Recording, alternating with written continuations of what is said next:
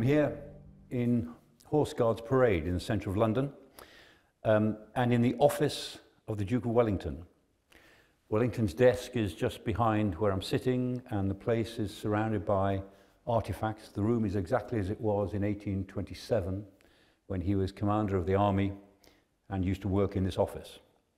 And I'm delighted to say that I'm joined by Bernard Cornwell, the celebrated author, the most famous author of historical novels, I think, in our society. He's the author of a very famous set of novels on Sharpe, Richard Sharpe, the soldier who fought in so many of Wellington's armies. And he's written 23 novels about Sharpe so far, 24th coming out next year. He created Uhtred and the Anglo-Saxons. He's written about the American War of Independence and sundry other things. Bernard, it is a delight to welcome you here. It's a pleasure to be here, Michael. Thank you. And here in Wellington's office, do you feel the spirit of this man? I mean, this is a man that you created. In creating Sharpe, this rifleman, his story does figures of 8 with Wellington's story. So you created a Wellington. He inhabits your imagination. He does, yes, very much so. And do you feel him here? Well, I can imagine him here, certainly. I think he'd rather like this room. Although most of my time I imagine Wellington in the peninsula. Yes, and we will come to that. We'll talk about Wellington's campaigns. But I'm interested in the sort of person that you thought he was, the sort of characteristics of the man. He wasn't an easy man to get to know, and you seem to get to know him very well. Well, I think I know him well, and I'm pretty sure he wouldn't like me. I mean, he detested authors. Yes. And so he would start off with a definite animus against me. And he's far more disciplined than I am, so I think he would probably disapprove of me, but I rather like him, and I rather enjoy writing him. I mean, he once complained he had no small talk, and most people found him rather cold and forbidding when they first met him. But I mean, the more I write him, the more admiration I have for the man. Yeah. And yet he starts life, I mean, he's born in 1769, exactly the same year as Napoleon, into not dissimilar circumstances, the minor aristocracy. He was a member of the aristocracy, I mean, in the Mornington family in Ireland, but he's a sort of an outsider to the mainstream aristocracy, just like Napoleon. And yet, whereas Napoleon is filled with purpose and determination, Wellington is a very lackadaisical young man. Yes, what shall I do with my awkward son Arthur, as his mother wrote. Yeah. Yes, and then, like Napoleon, he goes to a French military college, Angers. And I think it's there he begins to detect his life's purpose. Yeah. And he's turned down by, Kitty Pakenham, who he proposes to, and the family think that his prospects aren't good enough, really. And so she turns him down, and that apparently traumatizes him a little bit. And he takes his military studies rather more seriously afterwards. Yes, and then has the good fortune to be posted to India. Yeah. Which is the making of him. Yeah.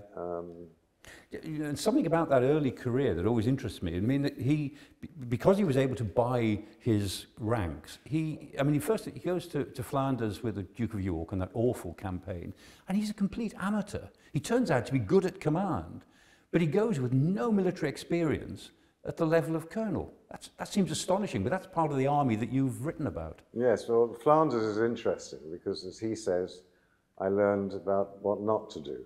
Yeah.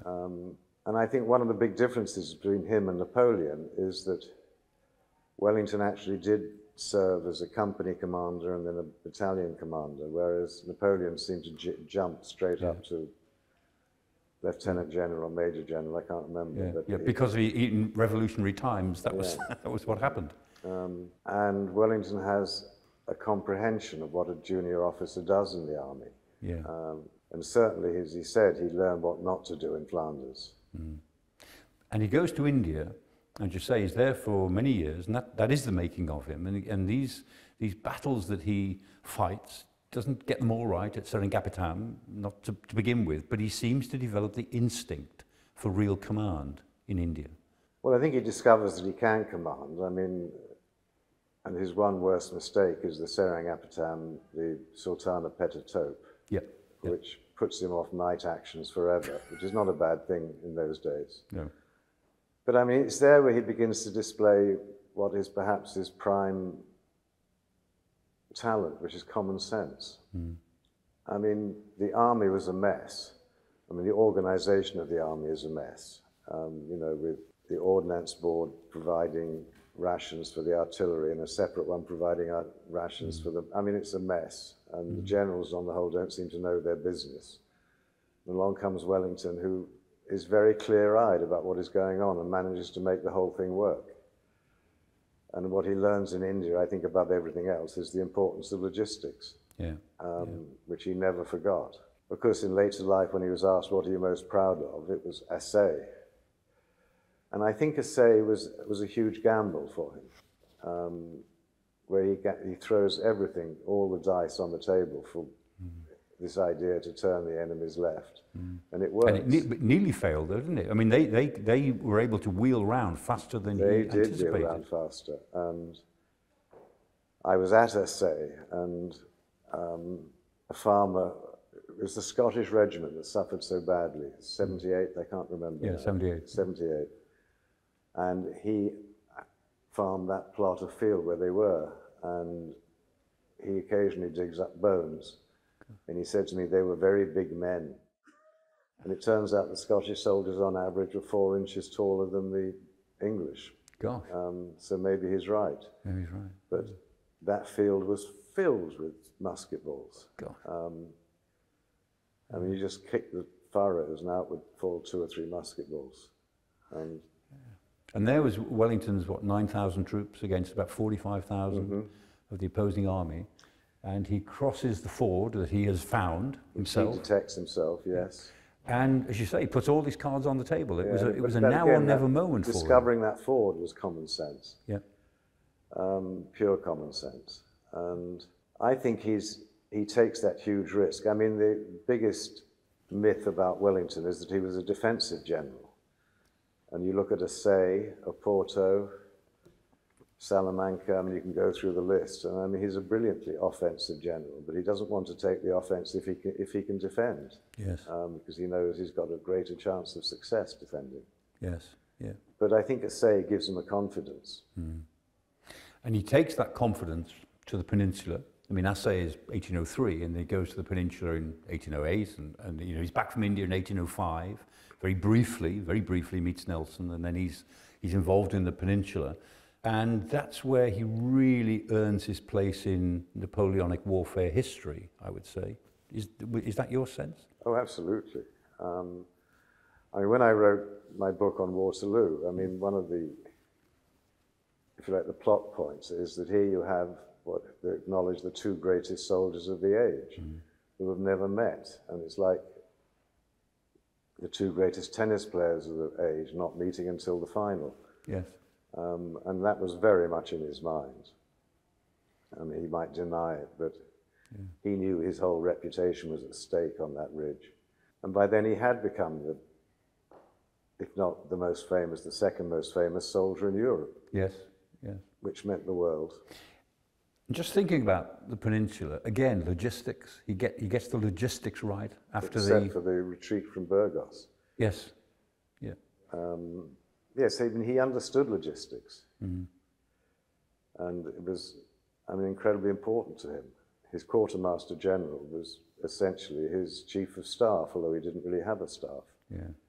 And this phrase, you know, that my men are the scum of the earth, that's not really what he thought, is it? It's terribly unfair. I mean, exactly. No one forgets there's a letter he wrote to Lord Bathurst, in which he described his army as the finest, bravest troops in the world.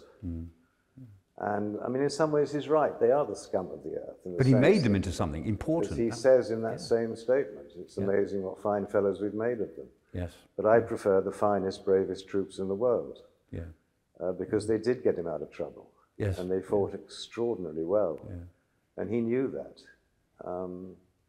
And he pays them that tribute, but he's always remembered for scum of the earth. But this is just after they've just ransacked the French baggage train at Vittoria. And what do you expect? He was very, I mean, he could never stop that. It happened at Badajoz, and it happened 2 or 3 other times, and he couldn't stop it. He couldn't stop it. Yeah. it's the thing the soldier dreams of, isn't it? Falling Yes, into the yeah. enemy's baggage train, especially that Yeah. one with all the loot of Spain in the baggage. Yeah. And Richard Sharpe doesn't do badly at Vittoria, Oh does no, he? Sharpe is going to join in with a will. Of course he is. He's in there. Yeah. But I mean, what amazes me is there are all these wonderful paintings, which are now hanging in galleries, or a lot of them in Apsley House too, of course, Yeah. which have been cut out of the frames, are being used by muleteers as tarpaulins. I mean, it's amazing. Yes. What, just thinking about his, you say he didn't really have a general staff. I mean, his style was very autocratic. He wasn't very good at delegating, but that seemed to wear him out, that he took on so much. He just became careworn, and it wasn't until later in the campaign that he seemed really to trust his fellow officers. He had faith in himself, and it seems to be if you want something done, you do it yourself. And lots of them were gossiping to their friends back home in Croakers, Parliament about him. Yeah, the constant Croakers. gossip about him. Yeah. And he sort of bore it all, philosophically almost. But if something was going to be done, he planned it, Yeah. and almost down to the, Yeah. certainly to battalion level. And he knew what he wanted. Yeah. And I mean, he continually complained about his own officers, certainly the junior officers, at not keeping discipline, because he couldn't do that. It's too far down the chain. But certainly of his allies. I mean, in the end, he said, "I just given up complaining about the Spanish. Whatever you ask them to do doesn't get Didn't done. happen. Yeah. And if he didn't do it, it wouldn't be done." Yeah. So there he is. I mean, 30-odd battles and engagements in the peninsula. Over the Pyrenees, finally into the siege of Toulouse, and this final moment where the abdication, Napoleon abdicates, and Louis XVIII becomes the restored king of France, and it's over. It's over. And the banquet that they're at in Toulouse that evening suddenly erupts in 10 minutes of applause and cheering for him. And he sits there at the table, bowed and reflective and embarrassed, and then calls for the coffee after about 10 minutes. Doesn't quite know what to do with the adulation. Privately, I'm sure he did, but publicly. Publicly, no. Well, it was like, I mean, when Hill is fighting in the Pyrenees, and things are going a bit badly for the British, and Wellington arrives, and the Redcoats begin to cheer him, and he shuts them up. Yeah. Stop it. And an officer asked him why. He said, "If they'll cheer you one day, they'll jeer you the next." But the truth was they wanted to cheer him because they knew they were okay now. He was a winner. Nosey had arrived, yes. They may not have liked him as a person, but they wanted to be led by a winner. Who wouldn't? Yeah, well, you know, the famous one is Sergeant William Wheeler, isn't it? We know we'll always be looked after, and we know we'll win. Yeah, yeah. And he took losses, but I mean, he would take positions that he knew would cause losses. I mean, Badajoz is a great example. But he hated to waste men's lives. He was tormented sometimes by the losses, even though he wouldn't show it. And he was tormented, but his men knew that. His men knew that he really did care about them. But I mean, I imagine that any general has to know he's going to lose lives. You don't go into this business without knowing that. Yeah. And it must be very tough, but he felt it very keenly. And of course, he also knew that there were no really reserves to come from Britain. I mean, the army he had was the army, and he's not going to get reinforced, or not substantially. So he doesn't want to lose too many, because this army is his instrument from going from Lisbon to Paris. Yeah. And he has, well, he starts with about 30,000, he ends up with about 60,000, Britain's only field army, fighting against 350,000 French dispersed. They were never all together, thankfully, and he spends a lot of time, as you've written about, keeping them apart, stopping them uniting, but he basically does the job in the peninsula with an army of 60,000. I mean, he's in a rare, by the time he gets to Nimes and the Nivelle, he's in a slightly odd position of outnumbering his enemy, which is not a huge advantage because they're on the defensive, but that was unusual for him to actually feel he had a slight advantage in numbers. And then we come to Waterloo, the battle that defines him in the popular mind. And I mean, do you share my sense that Waterloo was, I always say it was not strategically so important, but it had to be fought.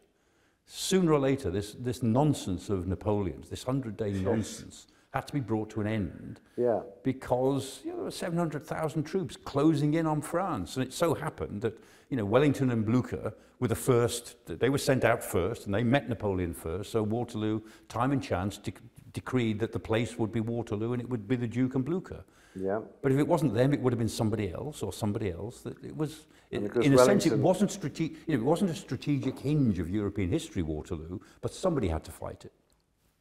Yes, I mean, Wellington, I think, had studied Napoleon's campaign of 1814, and very much feared a repeat of that. Yeah. What Waterloo does is basically make that impossible. And you've written about Waterloo, I mean, not only through Sharpe, and Sharpe's Waterloo, I'm guessing, is probably one of the most popular of the 23 Sharpe books. I bet it's the most read. No idea. Well, I don't know, but I bet it is. But you've written separately about Waterloo, about 3 days and 4 battles and 3 armies and whatever. And that's, I mean, interesting stuff. And when the Duke said it was a close-run thing, he was absolutely right, wasn't he? He could have lost it 3 or 4 times. It's the most wonderful dramatic story. Yeah. I mean, that was the glory of writing the non-fiction book, is I didn't have to make up a plot because it was already there. I mean, if you get to 8 o'clock in the evening, you still don't know who's going to win. And I'm told by reenactors or the people who play table warfare that it's almost impossible for Wellington to win. Yeah. That whatever you do, Napoleon always wins. Which is ironic, I think. But I mean, it is an extraordinary story. And yet again, it's Wellington's common sense. I mean, he makes mistakes. I mean, the biggest one is La Haye Sainte, as he later confessed. And he took responsibility for that failure. Didn't send more ammunition, didn't make sure they had enough ammunition. Not only that, but it wasn't wasn't properly defended. Strengthened enough. I mean, there were more loopholes and all the rest of it. And the King's German Legion, 400 of them went in and 42 made it back up to the ridge at the end of it. And the rest ran out of ammunition and were using their muskets as clubs in the final attack. They're coming in everywhere, as one of them said. But then, of course, that leads to Napoleon's biggest mistake in the battle.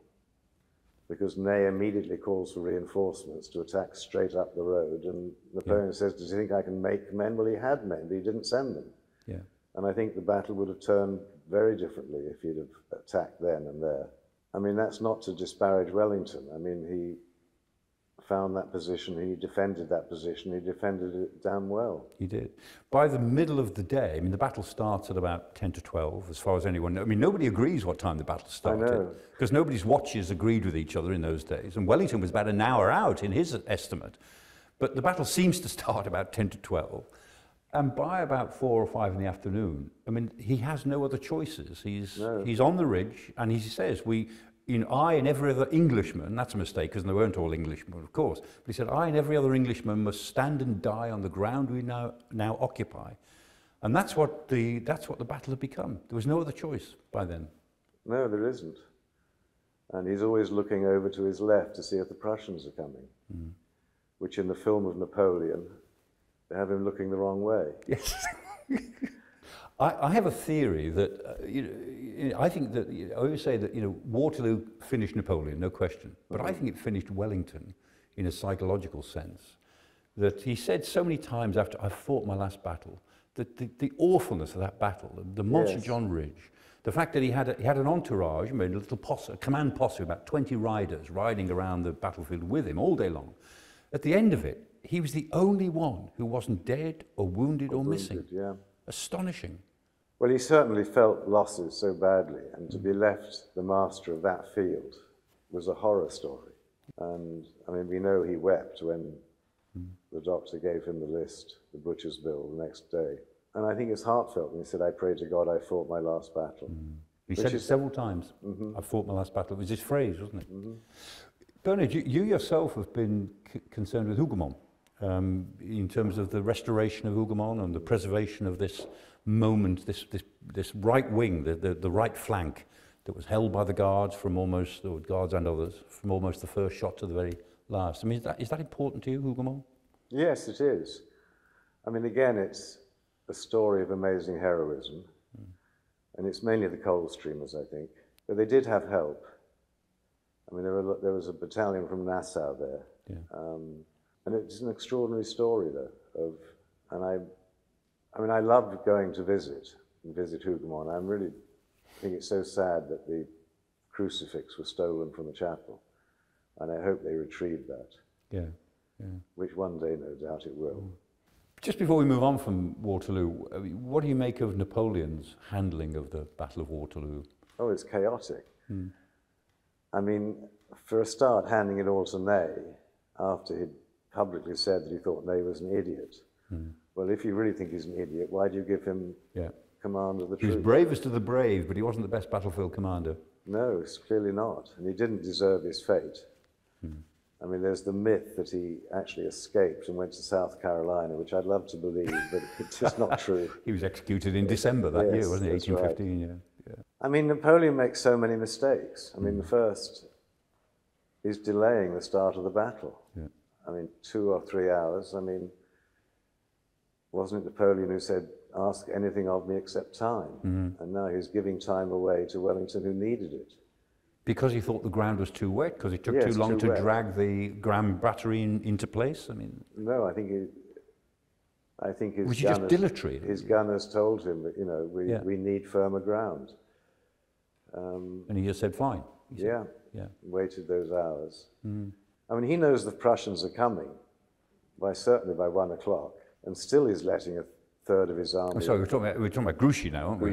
Grouchy following the Prussians, and he's sending him imprecise orders to come this way. Yes. And Grouchy carries on thinking he's just going to fight the Prussians where he finds them, instead of coming back to the battle where Napoleon needed him. I mean, you know, it's almost as astonishing as d'Erlon's corps at Quatre Bras. Yes, going backwards and forwards without firing a shot between two battles. It's amazing. Yeah. And Grouchy can hear the battle. Yeah. And, I mean, he has men who said him march straight to the guns, and he doesn't. Yeah. That's not Napoleon, to leave him wandering about aimlessly. No. I want to move on to some of your characters and these people that you create. I mean, Sharpe and Wellington, I sort of sense that they're an important foil to each other. They represent opposite ends of the social spectrum at the time when you imagine them both, but they need each other. Well, they like each other and dislike each other. I mean, I take the really overbold step of having Sharpe save Wellington's life. At Assay. At Assay, yes. And he never would talk about what happened at Assay. I mean, it's probably the closest he came to being killed. In reality, it was. In reality. I mean, he was fighting with a sword in hand, two horses come from under him. Well, Diamond is piked and he's thrown off him. And he's among the enemy, and we know he did draw his sword to defend himself. So that's where you place Sharpe to save the Duke's life, Yeah. and the Duke gives him a telescope, and that's the device to show the audience in subsequent novels that there's something special between Sharpe and Wellington. Well, yes, I mean, I guess that you do feel a certain debt towards the man who saves your life. Yeah. And then Sharpe is promoted from sergeant to ensign. We know that Wellington disapproved of that. He said they always take to drink. Yes. Well, Sharpe doesn't take to drink. But Sharpe has an immense respect for Wellington. I mean, I think he recognizes in Wellington, he's a man who's a natural soldier and who doesn't throw away your life carelessly. Wellington, I think, is sure that Sharpe is a rogue, but he's his rogue. And he calls on him for special jobs, that's the point. Yeah. He's like the SAS for Wellington. He is. I mean, this is fiction. You know, Sharpe didn't exist. Of course. Although there were officers like John Elley, who went from trooper to lieutenant colonel over about 20 years. So Sharpe isn't unusual in that. And I can't remember now the precise percentage of officers at Waterloo who were up from the ranks. It's surprisingly high. I mean, it was possible to get up to be promoted from the ranks. The rankers didn't usually, it was said, make particularly good officers. They found the transition too difficult, or very difficult. I'm sure they did. Most of them. Sharpe does much of the time, you know, because he ends up among Ruperts. And he ain't a Rupert himself. No, not a Rupert. No. I want to ask about Sharpe and you, Bernard, because, I mean, this man won't let you retire. All right? I mean, what is this dreadful man with his principled belligerence and his persistent bad language, he's got a hold over you, hasn't he? He Yes, won't he let you has. stop. Well, he's been very good to me. I mean, my wife swims a mile a day in a pool we built, and she calls it Sharpe's pool. So, you know, I'm grateful to Sharpe. And rather like Wellington, I don't think Sharpe would like me very much, but I like him a lot. Yeah. He's a grumpy old sod. Yeah. And he's a rogue, but he's our rogue. Yeah, and he's principled. That he has. I mean, I suspect that this comes from deep inside you somewhere. He always seems to do the right thing, sometimes in the wrong way. But you rely on Sharpe to do the right thing, don't you? Well, I think that's one reason why Wellington likes him. I mean, Wellington recognizes that Sharpe is a very good soldier. Yeah. And he can be a loose cannon at times, but he keeps a pretty tight rein on him until he needs him to be a loose cannon, then he lets him go. Lets him go, yeah. And it's, I mean, just as Uhtred and King Alfred don't like each other, but need each other, I mean, Sharpe certainly needs Wellington more than Wellington needs Sharpe. And in some ways, Wellington lets him down, but that's another story. Not Yes. in the end. And doubtless you'll keep on writing about it. Let's move on to some of the other characters. You mentioned Uhtred and Alfred there. Again, you recreate both, and Alfred was a real person. Uhtred is your creation. And in the Last Kingdom series, we see quite a lot in the first books, the first few, of Alfred, and this astonishing commander that he was. I mean, we know he fought about 20-odd battles. He lost more than he won in the battles. But he won the campaigns because he understood more fundamentally than Guthrum and Aston what was at stake. They thought if you won a battle, that settled it. But Alfred knew that that wasn't the end of it. No, well, he comes up with the Feards. I mean, not the Feard, the boroughs. The boroughs, yeah. Which is a warfare by fortress. And defense in depth. Yes, and gradually the fortresses spread north. And I mean, the trick to Alfred, I mean, you go and see that statue of him in Winchester or the one in Wantage, and he looks like a second row forward, Yeah. you know, loaded up with his chain mail. He was nothing like that. I mean, he was essentially a perennially sick man. It may have been Crohn's disease, which is very debilitating. He's physically weak. I mean, his main interest in life, it seems to me, is theology. He's an incredibly pious man who's fascinated by academia, translates works into the English tongue, is passionate about education. None of this suggests a warrior. But what he is he's incredibly clever. And if we're going to be really honest, intelligence is quite rare among monarchs. But here's this incredibly intelligent man who knows he has to fight. And he looks after his soldiers because they're necessary to him. And he devises a strategy that is going to work, which is the strategy of the boroughs. And in the end, it does work. In the TV series, The Last Kingdom, which I think has been a terrific hit, I mean, David Dawson plays Alfred. David Dawson plays him beautifully. Beautifully, yes. It absolutely encapsulates my sense, and obviously the Alfred that you have written, he plays him beautifully. I mean, Alexander Draymond is very good as Uhtred, but there's David Dawson who gives real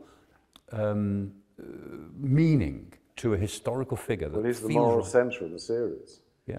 And I was rather worried when it got to the point of his death to see how it would survive without him, but it did. But yes, I mean, Uhtred and Alfred like each other about as much as Sharpe and Wellington like each other, which is a grudging respect.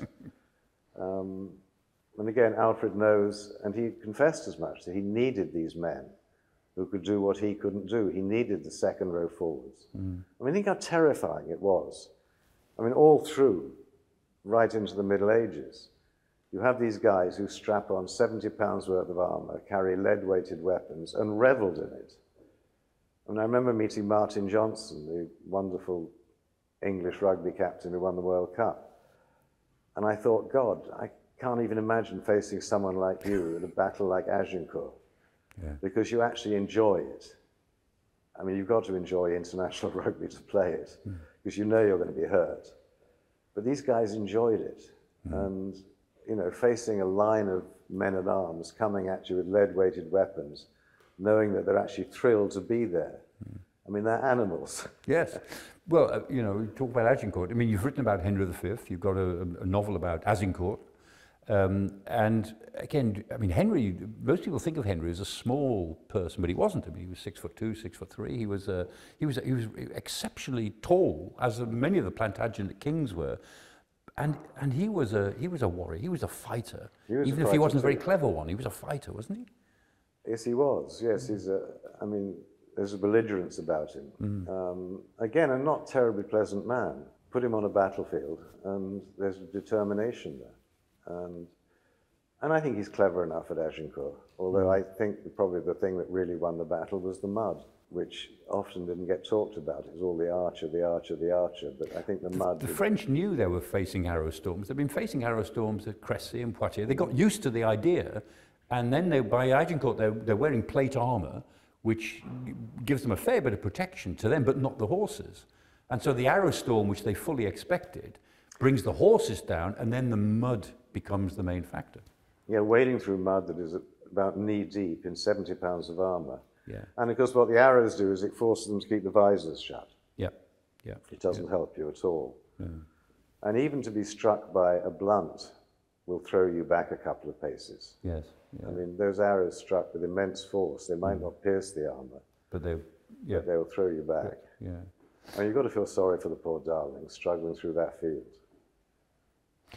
Before we leave some of the other characters, I cannot resist asking you about Ethelflaed. Ethelflaed is I mean, you've written this character as part of the Last Kingdom series. I mean, she is the daughter of Alfred the Great. She is the wife of Ethelred of Mercia, who, I mean, you admit in the books you traduced terribly for dramatic purposes. He was not at all a bad man. I mean, all the indications are he's fine, but dramatically he has to be awful to give you Ethelflaed. I think he was fairly awful, actually. Do you think? Yeah. Go on. Yeah. I mean, I think she has all the virtues. And she does have, I mean, she has a great bravery. Yeah. And rallies men to fight against the Danes. And I'm not a great admirer of Ethelred. Quite pleased to kill him off in the end. Bernard, we must come back to Wellington and the Napoleonic Wars and the legacy of Wellington as we're sitting here in Wellington's old office. The 24th Sharpe novel is due next year. This is Sharpe's Storm, which is eagerly awaited. I know it's a bit late off the stocks or coming out of the shipyard, as it were. But what's the latest on the writing or the production of this novel? Well, it's 2/3 finished. I just have that 1/3 to go. Yes. But life is militating against it rather at the moment. I mean, for instance, I'm here in England instead of sitting at home writing. Yeah. But it'll get done. Do you isolate yourself when you write? Do you really go for it in long bursts of writing, or do you? It's a job like anything else. Yeah. I mean, I start at usually about 8 or 8:30 in the morning and finish at 6, with a break for lunch and walk the dog. Yeah. And then get down to it again in the afternoon. Get down to it again in the afternoon, yes. In terms of the way you write, I mean, it has been said nobody writes better battle scenes than you. And some people say they're very gory. Others say no, that's pretty well what battle feels like. Yeah, I think you can't dismiss the gore from the battlefield. No, indeed. But it's nice of them to say that. I mean, I have certain rules about it. I mean, if you read my non-fiction book, Waterloo, the very first chapter is a description of the field of Waterloo. Because until you've got the geography in your head, you can't understand what's going on. So whatever battle I'm writing about begins with a passage to describe the battlefield, so you know what's happening. And you always walk the ground, don't you? You've visited pretty well every battle site you've ever written about, I think. I think I have. I think I've visited every one of Wellington's battlefields except for Toulouse. Okay. Because that's so built over that I think it would probably be... Nothing to tell you, yeah. I'm sure the Calvinet Hill, which is, is now a suburb. But yes, I always visit the battlefield, which is always interesting.